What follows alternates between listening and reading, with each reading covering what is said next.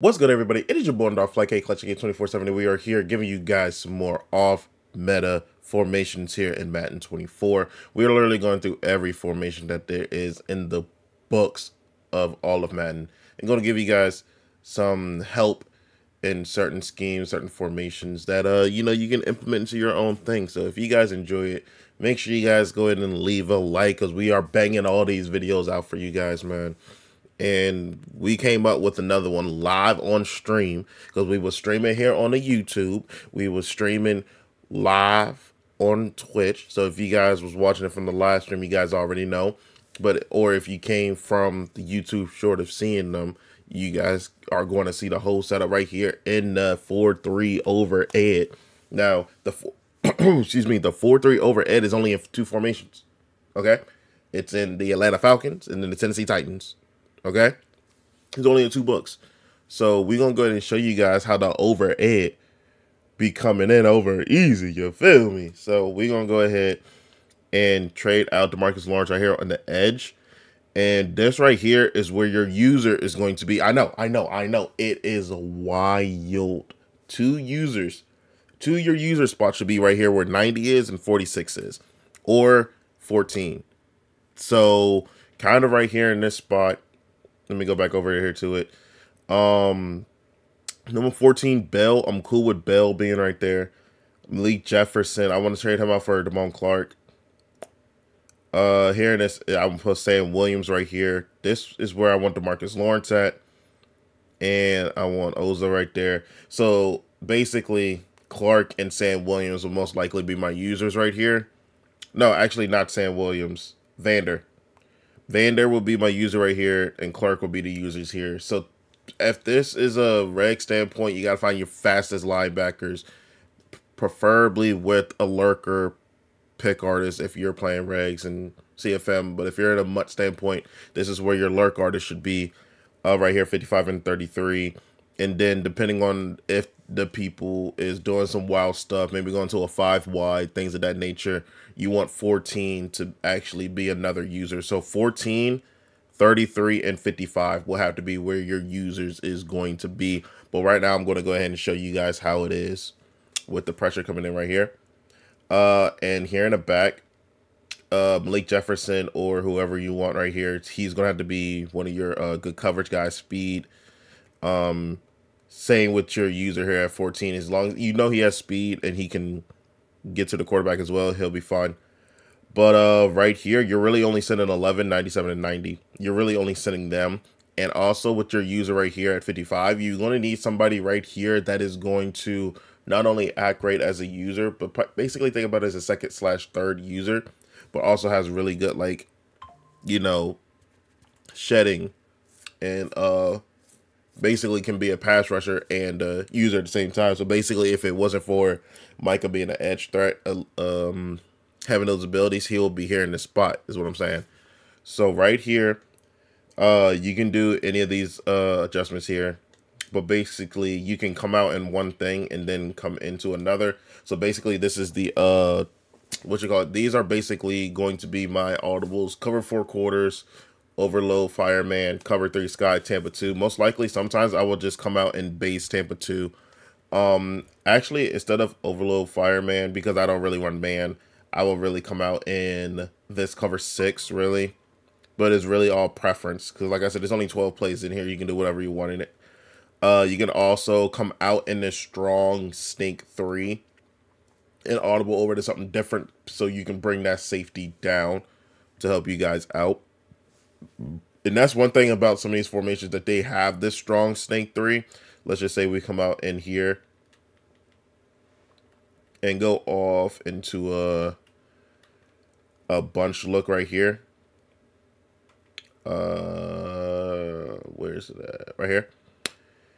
And you go ahead and he comes in right here, go over towards him, go ahead and wiggle him just a little bit, and now I'm here into a Tampa 2. So now we can go ahead and mix things up when it gets to things just like that. So they basically now, if you really wanted to, you can actually use him as a user on that side. And you can kind of turn this into this cover 3. So basically you're basically using a safety down here instead of using a linebacker, and then everybody else can go into a zone. So then you can kind of turn this into this right here, boom, and now you can use or whatever you want. So that's one thing that you can do in this formation. Bring that down, switch it into something different. So basically you have this here, then you switch it to a cover 4, boom, switch it just like that. Turn this into an inside third, or really just turn this out there like, oh, not like that, jeez. Yeah, basically into an inside third or something like that. You can change it into many different types of formations. Like, you basically come out and what it was before, you know, as he comes down. Yeah, as he comes down, and then you can switch it to that cover 3, and then basically everything is already done. Turn that linebacker on over here into a curl flat, and then basically that's it. Shade down, shade over top. You can definitely do something in this defense like this. Go ahead and just use this right here. The outsides really wasn't worrying about the outsides here on this play. It was really just to show you an example and things that you can do here. Come down here and switch into like a cover 6, and then just put circle up there just like that. Or if you really want to, just to bring him down, to have him play certain things, you could do something just like that. Use our Clark right here because he stays inside that 3 rec. You do that just like that, and then you're actually using him like this. But yeah, that's actually certain things that you can do in this formation. But now let's go ahead and show you guys the blitzing that is going to come in this formation all alone. And it really isn't a specific play here in 3-4 over Ed, because it comes in any formation. I mean, it comes in any play. We're going to turn on auto flip because this Sam Crash 3 is actually the setup to what you're going to do in other formations, right? So you see how this linebacker is literally curving out? That's basically the loop version of the blitz that is in here. So you can basically come out in this and have a loop on the outside and an A gap while you're having pressure disengaging with the D line. Or you can come out in a normal, let's just say cover 6, Tampa 2, cover 4, and you can have that same pressure come in with that. So basically, when I say you can do this in any formation, basically whatever it is in the back, because like I said, 2 out of your 3 linebackers is going to be blitzing. So really, it doesn't really matter the coverage that it is with your linebackers. It really more matters about the safeties and what coverage you want them to be in the back. So here in the cover 6, basically just use all the safeties, DBs, coverage that you have back there for what you want in the back, and then you can adjust to what you want later on, because literally you're going to be using all linebackers to get straight to the quarterback anyway. So let's just say we come out here into a Tampa 2, cover 2 kind of mindset right here. All you got to do is basically shift your point of attack to the right twice. So that means left on the D-pad, right on the right stick, do that twice. And then right on the D-pad, down on the right stick, do that twice. And this is basically the blitz right here. So what this is basically making an overload to the left side of the field. This overload to the left side of the field is basically all going to be on the left guard, aka 69. It's going to happen majority of the time to where all 4 of them is going to literally overload that spot for somebody to come in. Either it's going to be Bell that's literally going to come in straight through the gap, the A gap, or it's going to be 69 taking control of him, and then it will be Jefferson coming in on that outside, and it's literally going to be just like that every single time. Best thing to do is to bring the safeties down here, then go ahead and bomb and bring out to this standpoint.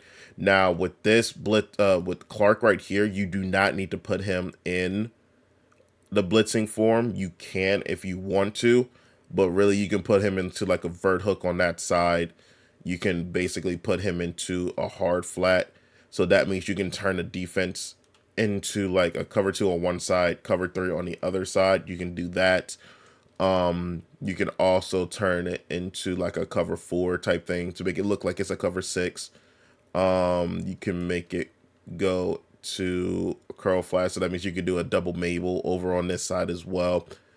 But there's many different things that you can do here. You can leave that in the vertical hook just like that.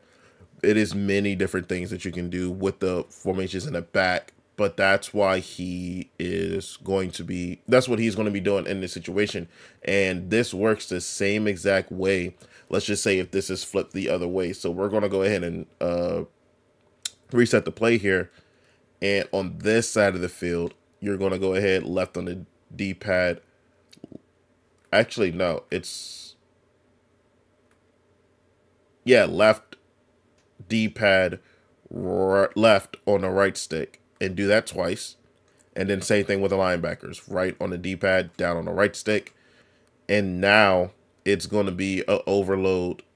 It's, well, not really, it's going to be an overload to the right guard, but kind of more into the safety / right guard at that point. And it's basically now going to be the same thing it is on the left side, and you can fix it to whatever you want. But right here in this spot, we're going to go ahead and focus on this spot. Right here, it looks a lot better because basically it's going to go towards from left to right instead of right to left. And we're going to go ahead and just put this into like a vert hook. Just help you out. Now, right here with your user, all you're going to need to do is literally stand right here and hold on to the left trigger. Hold on to the left trigger. Wait like maybe 75% of 1 second. You know what I'm saying? So basically 1, then go.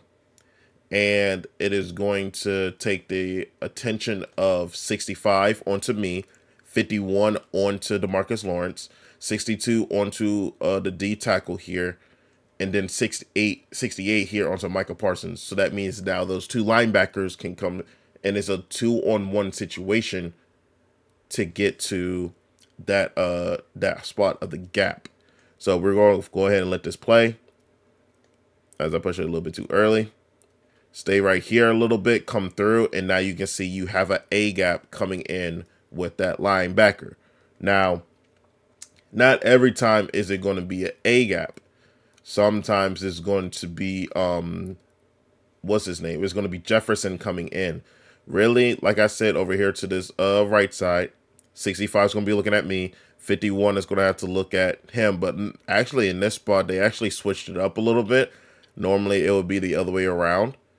And now Swift and Dickerson actually paid attention to him. So that means he came in completely free. So now we're going to try it again. And do it just like this. And even with this, you can show blitz, but you cannot shift your line over. You cannot. Oh, actually, you can. I didn't know that you could. You actually can. I didn't know that you could do that. But most likely, you can even show blitz, and it will keep the linebackers here in that state. So you really wouldn't have to move anybody out of the way when you do this. So what you could do, you can show blitz here, which brings the safeties down for you. And if you want to, you can manually bring the corners back up and do that if you want to. But yeah, we're just basically going to set this up just like that. And you can do it just like this. If you really want to, you can bluff blitz it. You can bluff blitz it, maybe add in a little bit of a, you know, little confusion to them sending them in. But right here, we're going to go ahead and set this up again. Keep it just like this. And this time it didn't even come in. But maybe the bluff blitz kind of messed it up a little bit, because that was the first time I ever put that in there. Let me see what that did. That kind of just made him go over and not even worry about it. So we're not going to bluff blitz it. Boom. And now we can bring them in. If you do show blitz with this, just go ahead and wiggle him a little bit, and then he'll go back to where he's supposed to be. Not really that much of a problem. You can even do this as a formation if you really wanted to. But once again, just literally stand right here, hold on to the left trigger, and then just go out for that pass. But really, that's how the pressure would come in. Boom. Go ahead, wiggle him, bring him back in. And this is basically all the pressure that you can get in here. Boom. And as you can see now, Malik comes in on that left side. Now, for it to even come in, instead of just staying right there the whole time like I did the play before, as you can see with my user, I did move in just a little bit. You have to move just a little bit so he wouldn't think that, oh, you're just standing there, we don't have to worry about you. As soon as I move, now the intention is on him. So now you get that blitz off the left side that I said, like, 69 will literally come over, play that D tackle, so he will come in. And for some reason, now the linebacker went on to that right side. That's why you sit here and blitz it twice. Because if you go ahead and blitz the linebackers once, they do this blitz angle. You do it a second time, they go into this angle. So make sure you do it twice, maybe 3 times if you really need to. Fix that if you really need to. And come in with something like this. But as soon as it's height, hold on to left trigger and then come down a little bit, then come up, just so you know that you are a blitzer. I mean, just so I can tell you that you are a blitzer. So that means that can come in. Don't just stand there and hold on to left trigger. Basically, you see now 65 is sitting here looking at me when there shouldn't be anybody there. And like I said at first it will look like the linebacker will come in into an A gap if it's here in the middle, or it's going to be a loop here on the outside with him. And it comes in pretty fast. All right. So do that. If he comes in, just wiggle him, make sure he comes back, and just do that. Whoops. Actually, no. There we go. And then we can put it, like I said, you have to do it in many different things to kind of help you out. Outside quarter it if you really want to. Put him in a hook curl. And as soon as it hikes, come down a little bit. And you can see that he's coming in completely free. Now, sometimes you will get stuck on the D-line if you do try and, like, bring them down. But I advise you, instead of him coming in here like that, because some people do like to quick hike this, to make sure that you show blitz first and then go ahead and do the adjustment. Boom, come in just a little bit, come back out, and you guys can see that you can still have that pressure coming in, either one person coming in or even 2. Now, this has not been tested that much against a against a blocked running back, so you guys are going to see it here now. Now here, when it comes into like a blocked running back, the one thing that I told y'all about in like the other formations where you need to with a block running back is if the block running back is here and you need to take the you need to take the attention away from it. Here we go. We're gonna show blitz once again. We're going to come out into like a cover 2 here on this side.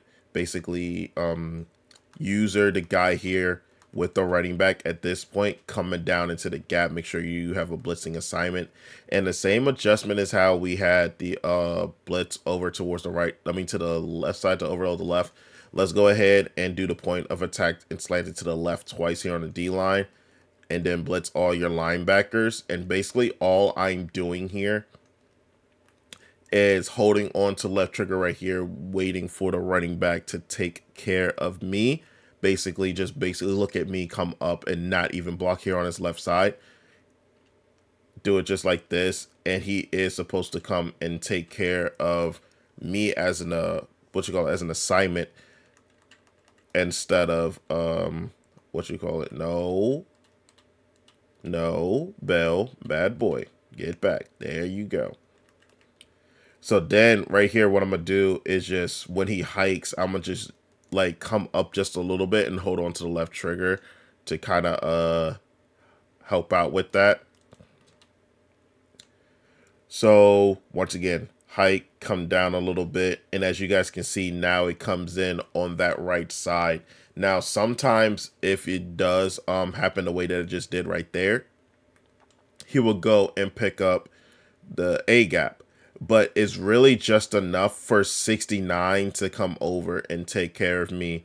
So then the running back got to go ahead and choose one. So either it's the running back that got to take care of me or one of the offensive linemen to come and take care of me. But basically shift it over to the left side, blitz, But show blitz first before you sit here and do the show blitz, because then it's going to bring the safeties in. I mean, the linebackers in and kind of mess it all up.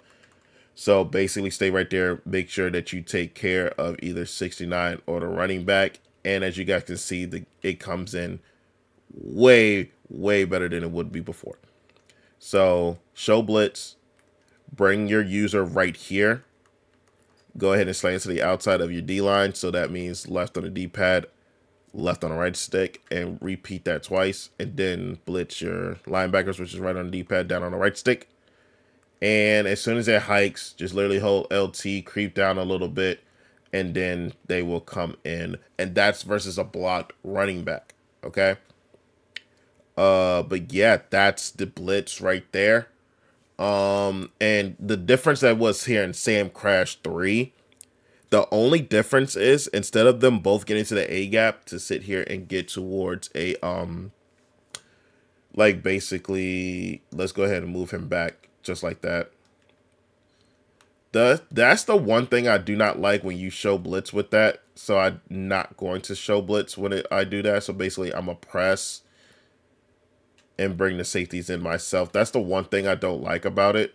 And it's kind of bugged anyway. So normally I will have to come out in the play and hope that it doesn't do that. Okay, cool. So now it doesn't do it. Most likely you're going to have to like just bring your safety in to kind of help out. But here in this aspect, you already have this done. You already have it done. So what you could do is basically double tap right on the D-pad to bring the individual player up, triangle, and down. And then do that same thing again. So now he's just the only one blitzing. Keep that purple out there if you really need it. And this will be the setup. It's really just that. Or what you can do is right on the D-pad, down on the right stick, and just blitz all the linebackers again. And then you will have to, I don't know why it hiked that quick. I don't know what that was. But the only thing that you would do here in this situation, boom, wiggle him, make him go back, blitz all the linebackers, and then put your linebacker into like a hard flat or put him into like a hook curl. And that would be the setup right there. Just basically bring them in and it will be the same thing. But like I said, hold on to the left trigger, come down a little bit just so 65 can get there. But now Malik is looping around the outside to get towards the quarterback, and he's coming into a straight A gap. That's the only difference with this. So as soon as it hikes and come down just like this, you see how he has to loop around the outside now to get towards the quarterback. It's the same thing, but that loop comes in every single time around the outside. Yes, it's going to take a longer time for him to get out there, but the one thing that you could do is, I believe that you can do that here in this situation. Blitz, bringing them in, come on down, QB contain, and then re-blitz your user. I don't believe this will work as much as I think it will. Yeah, it wouldn't work that well because I would need the contain to be on the right side, but I'm standing right there as the contain, so it pretty much wouldn't work. So really just keep it the way that it is.